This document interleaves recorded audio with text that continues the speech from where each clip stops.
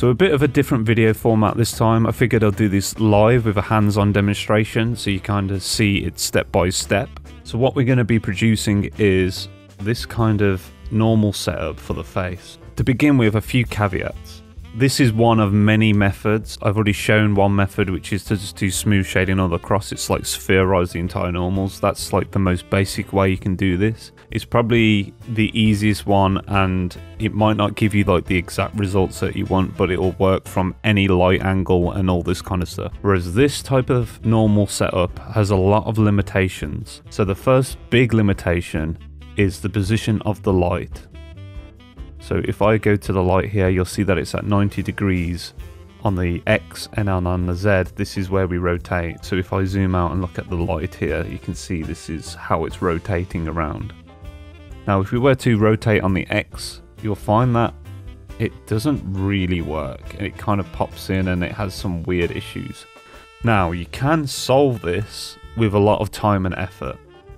You'd have to set up the normals to work in both on the like kind of, let's just say the Z and the X axis, so up and across. So it can get very, very complicated. There are some people that have achieved it and done a really good job.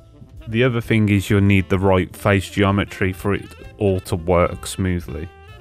Speaking of geometry, the other issue you'll have is in very certain circumstances like here, you get all these kind of jagged edges. This is because some of the vertex normals aren't completely correct. If I were to go into edit mode here, you'll see that there's kind of this sudden kind of square area here when you would expect it to just go along this line here, but it doesn't. And that's because every quad of your geometry consists of triangles. So there's going to be some unexpected artifacting, so to speak, as a result of how it calculates these triangles. This is the problem with having it smooth. So I'll show other examples in a minute where it's fixed. So there's fixed kind of lighting angles that you have. So as you turn the light, it pops in and out. That is kind of how they do it with Granblue, Fantasy Versus, and Guilty Gear Strive and stuff like that. But I wanted to try and achieve smooth shading, so this is kind of what I've produced. So outside of jagged edges is the other big issue with this, which is shape keys. So I've got a basic blink set up here. So if I were to move the value down, you'll see we've got these weird jagged edges here. See, in certain places like here, it's a bit of a mess. The reason for this is every time you create a shape key or you modify the mesh, deform it in some way, it's the same with when you set up a rig for your face. The normals are going to be recalculated. What you want your normals to do is stay in the same place, but they're not going to because it auto-calculates them. That's why you get these horrible messes. So the solution to this only works in Blender. You won't be able to do this in Unity, and you won't be able to do this in Unreal. I think the only way you could probably do it is through like some advanced shader setup that I probably don't know about. If you want to solve this in Blender, the simple solution is to use a data transfer. So I've got here a copy of the face mesh. I've taken the eyelashes and the eyes out because they were causing a few issues. So what you do with this is you add a data transfer, and then you pick the copied mesh, which is basically just the original mesh, and then you go down into your face corner data normals, and you want to have it as nearest face interpolated. You'll see that now that's fixed. There's still a bit of an issue here. This is probably just because of how my normals are set up. I haven't fixed like some of the underlying issues still. But if I were to grab this now and rotate this, all of a sudden that issue's now gone. It's completely solved. We still get a few kind of artifacting, but that's just because I haven't really gone in and spent the time to fix a lot of these issues. This is not to write off this kind of technique. I think there is value to learning this, because you are going to have to do normal editing in other areas. I think for the face there is a better solution, which I'm going to show in the next video.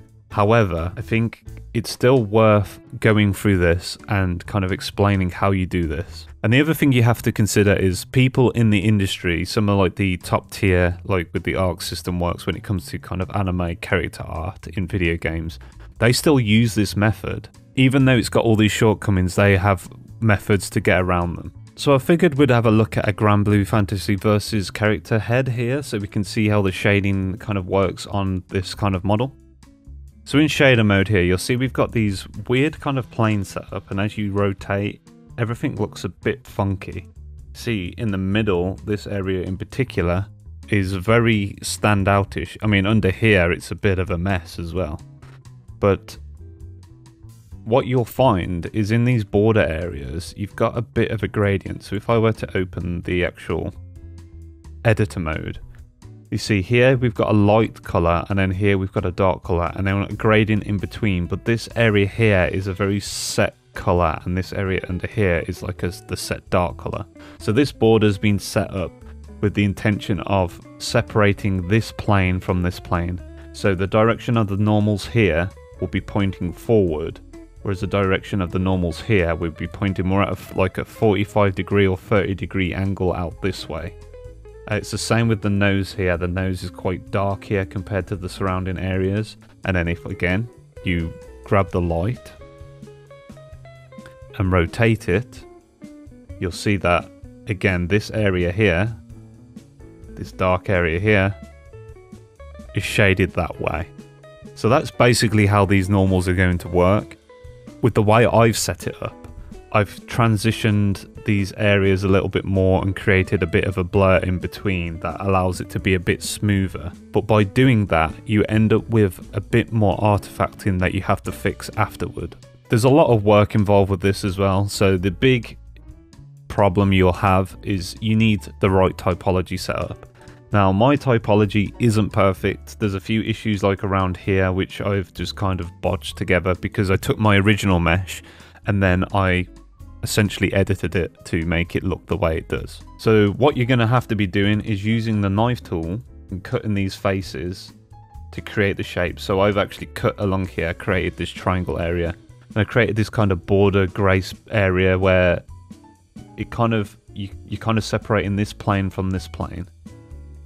The only reason we're able to have this kind of triangle area here is because of how this typology is set up. So that is the other huge issue with this method, is you've got to change your typology to suit it.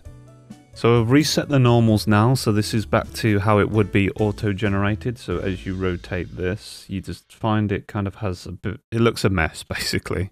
So I'm going to show you how to do this without the plugin. It's very complicated, it takes a lot of time, and you're going to have to kind of get into the weeds with this and just mess around with it and try and work it out. So I'm going to show the process.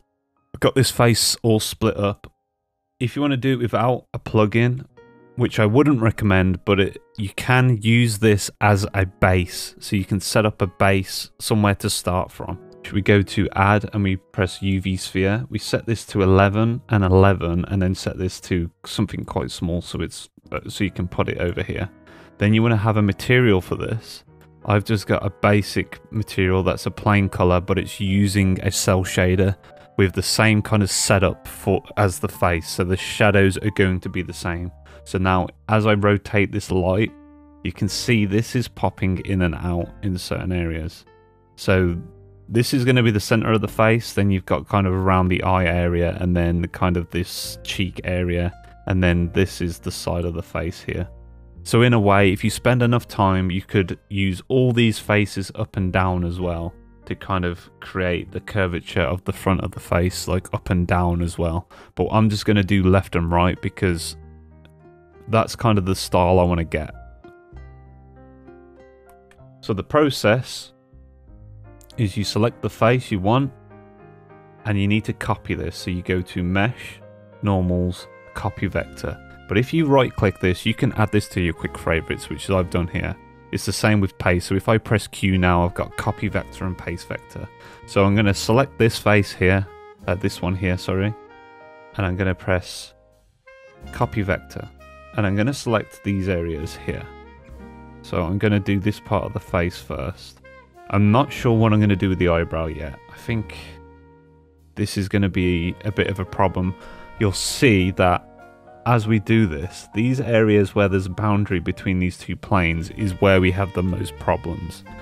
You can, if you want, you can create a sharp along this edge. So the way you would do that is you select the edges in edge mode, select the edges, and then you right click and you mark sharp.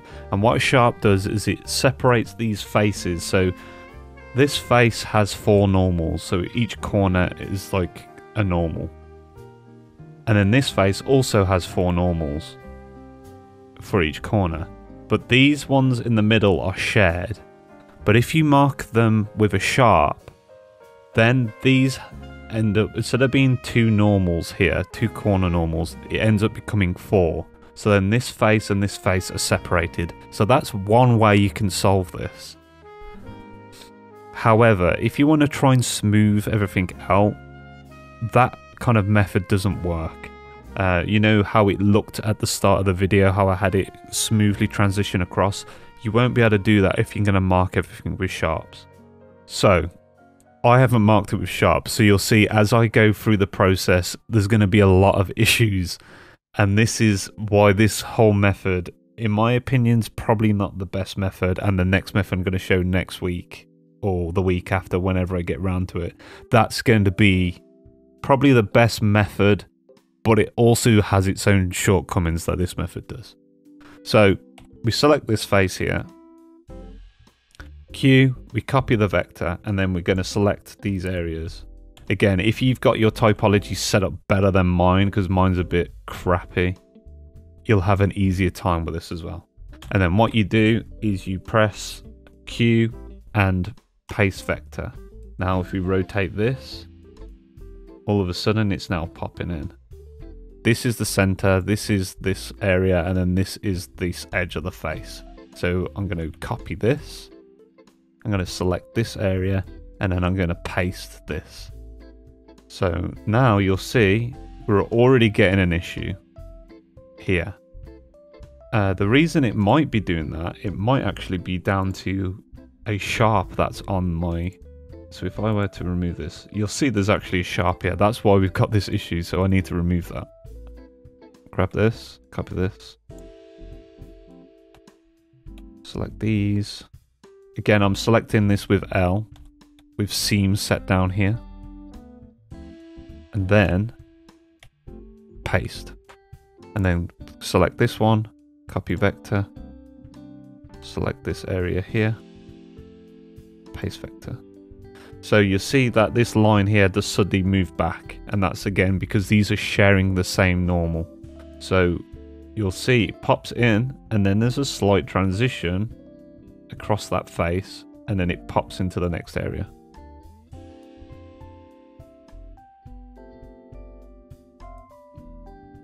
So you need to pick the order in which you're going to apply these. If you haven't got borders set up like this area here, you're going to have to select, pick and choose. So for this side face, because the sphere, this is actually pointing this direction, we want a flat one. So what I'm going to actually do is I'm going to duplicate this. So just select and press D, and then rotate this, minus 90. If we go up to here and we press this, so these are our face normals, so we can see which direction this is now pointing. This is pointing this way, which is the way we want it. So if I then select this and press copy, and then this area here, I'm just going to turn these off because it's a bit distracting. And we press Q, paste. So what I'm going to do now is the center of the face. So I'm going to copy this one here. And I'm going to select the center plane.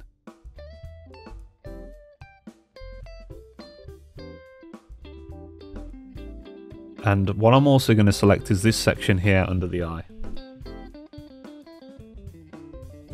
And then it's just a case of pasting. I usually do these last because this is the area I have the most issue. So now, if we just turn this off, this will now pop like so. The other one that we haven't done yet is actually this plane here, which is the side of the nose. And I think this plane, I tend to do as either this one here or this one. I think I'll go with this one.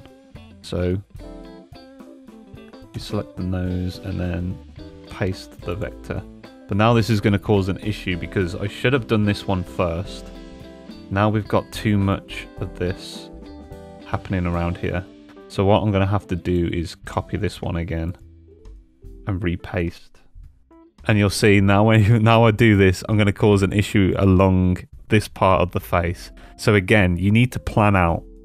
I'd say the order you need to probably do this is do the nose first, then do this plane, then do this one here, then the side of the face, then do the center and this triangle here.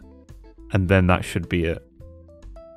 So I'm going to have to redo these now. But that should, in theory, be our setup.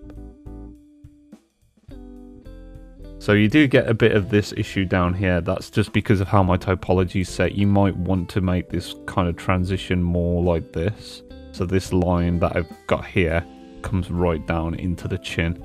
I'm fine with how I've set it up because I'll just edit it manually. But again, just something to bear in mind. Now, once you've done that side, you've got to do obviously the other side.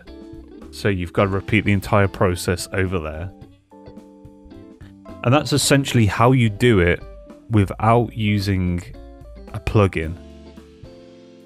And to do it, it might be worth doing this way before you use a plugin. But what I've got here is a plugin called Abnormal. So you can get this from GitHub. I'll put a link in the description. It'll tell you how to install it. And what it's got is this nice little editor here that you can open, and you can actually rotate the normals and do all these different, you've got all these different like algorithms and whatever to make it do what you want. So what I'm going to do with this, which is going to save a lot of time, is I'm going to select all of the face, all of half of the face, and that's why I've got this seam down the middle so I can do that. I'm going to go into the normal editor and I'm going to press symmetrize on the X. Now, this should all be applied across the face now. So now we've got our normal set up in the most basic form. So now I have abnormal. I'm going to show you how the process I did to try and make it smoothed out like I have at the start of the video. So there's a lot of different techniques I use to do that. So with the central plane selected, I enter here. And what I actually did to create this kind of smooth transition is I first went and chose normal target modes and use spherize, and then what it does is it creates this. And then what you can do is if you press, so if you press on the X over here, it will align it. And if you press G and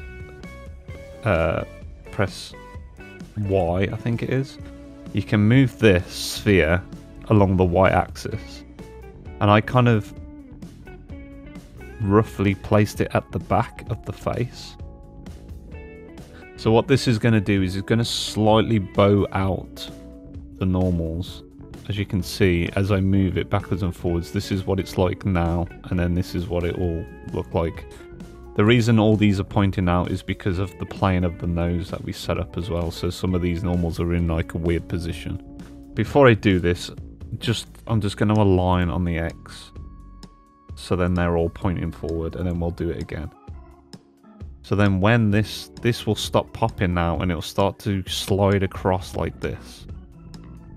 So that's one technique I use to try and smooth these out. But the problem is, the more you do this, you might mess something up and end up, because everything's very fiddly, like it's probably the best word to describe it. Everything's very fiddly, so you could easily set this up in a way that you don't want it, and then you're in a position where you've got to try and fix it. What I also did to smooth them out is I also used, there's somewhere in here, smooth selected normals, So if I am to select everything, smooth selected normals, then you've got all these like things that you can select here, like how much you want to. So I've kind of set this somewhere where I feel like I want it. So this is like with it smooth, so you'll see that it's starting to... It's still got this kind of joltiness about it. But that's just what you want to do, is just try adjusting this smooth factor each time. And try and work out what works best. So if I press smooth again, give it a second. So now, we've now got quite a smooth transition going across the face. So now you might find that some areas you don't really like this. So this is where you're kind of going to go in now, bit by bit, and start editing these manually. So this is where it gets very time consuming, because now you can use this gizmo here and rotate this.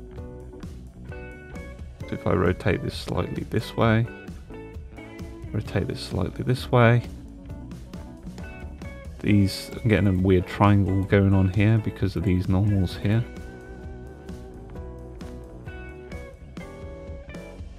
And sometimes you might find the reason you're getting these jagged edges is because of how your triangles are aligned. So you can actually change these by cutting a face like so, and you see how the normal suddenly changed. And then if I were to select this and press X and dissolve edges, this remains the same. That's because each quad is made up of triangles. I think I mentioned this earlier, but each quad is made up of triangles. So by cutting the quad, you're realigning the triangle within it. So again, if I cut this in half, all of a sudden this is now smoothed out. And if you dissolve that. So a lot of this is down to how your geometry is set up. So if you have some artifacting, you're going to have to just get in and start cutting things. Now you can see we've got a bit of an issue here. And this is because this vert here is probably rotated too much. So go back into the normal editor. Oh. Normal editor. And then I'm going to have to rotate this slightly.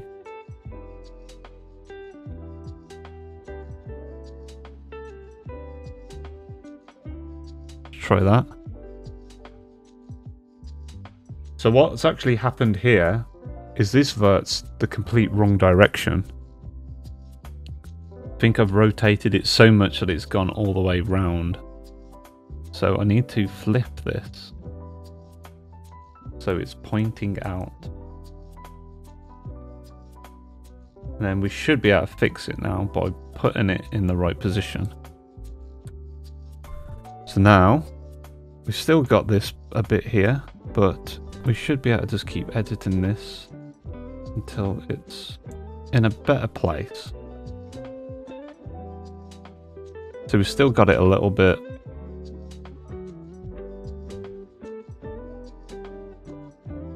And the main issue here now is this one here next to it is a bit too much. So you can spend a long time trying to fix these. You're always going to have certain positions like so, where this isn't correct. And you might want to actually set this vert here to do this. And you might not want this little kind of triangle area here. You're just going to have to try and work out which looks best to you. And that's basically it for this setup for normals. It's not too complicated, especially if you use this sphere to set them up initially and then use this plane to set them up initially. It makes it a lot easier to kind of get a base to work with. You might actually want to, before you start doing any of this, is if you've got abnormal, select everything and do spherized normal so everything's a sphere to begin with, and then go in and manually edit using this sphere here and copy and paste, set up your planes, then go into the normal editor and smooth everything out, maybe do that kind of spherize I did for the center, And then it's just a case of then slowly going through your light, trying to find the problematic areas you have, like here, still a bit of a problem, and then fixing those manually. And that's about it for this video. So if you enjoyed what you saw, leave a comment, leave a like. It helps me make more videos like this. Special thanks to my patrons who have helped me along the way. So if you want to support, there's a link in the description there, so you can also join them. And maybe you didn't see the last video, so if you want to learn a bit about normals, some easy setups, you want to learn how to set up an outline as well and all that kind of stuff, set up your shaders, then press the video link here. And if you want to do none of that, would you kindly bugger off? Maybe.